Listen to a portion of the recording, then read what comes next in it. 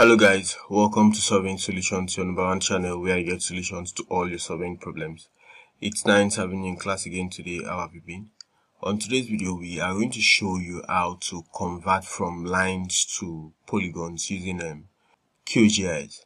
You know, sometimes when you want to clip out, or maybe when you want to crop from a larger extent, you use a vector data like this to define what the extent you want to crop, right? Good. Now, however, when you try to load it to the processing software, or maybe that particular tool in the software, you find out that the extent you have defined is not a polygon, and therefore it is not seen as such.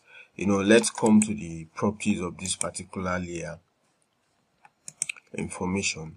Now you can rightly see that the geometry is line, multi-line string, right? Good. And then by looking at this, you can see, yes, this is the extent I want to cover. However, the geometry is multi-line string. So you can rightly convert this your line data, or maybe your data that's actually multi-lined, to a polygon. So let's come to the processing toolbox.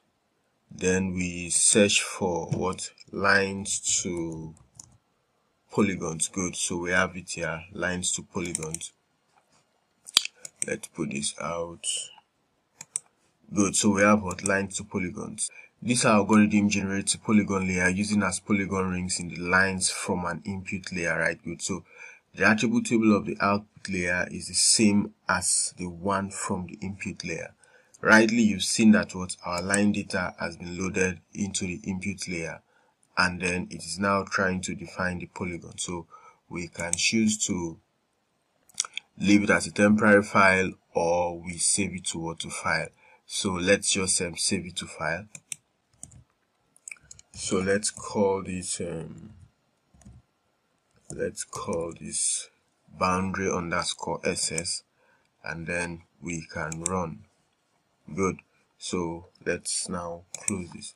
So by looking at this rightly, you can even see from the icons, from the representation of each of the geometry of the layers, that the last one we just saved is having a square, which is defining an extent, a polygon, whereas the first one we loaded just has lines, which rightly defines the multi-line.